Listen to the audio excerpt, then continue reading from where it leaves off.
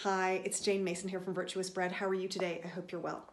Now, by now, some of you may know that I'm a big believer in cooking vegetables that other people don't necessarily cook. One is kale.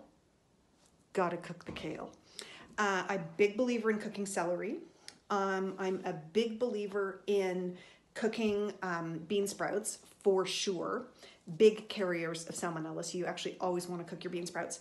And I'm a big believer in cooking lettuce. I love cooked lettuce. And at first people think cooked lettuce, that's super weird, but then they have to confess they do cook spinach, so why not lettuce?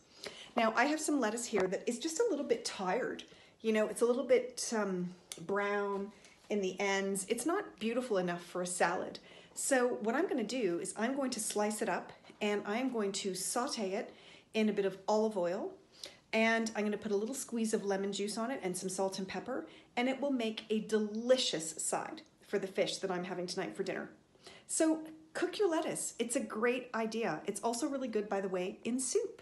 There you go. Top fit for the day. Bye for now.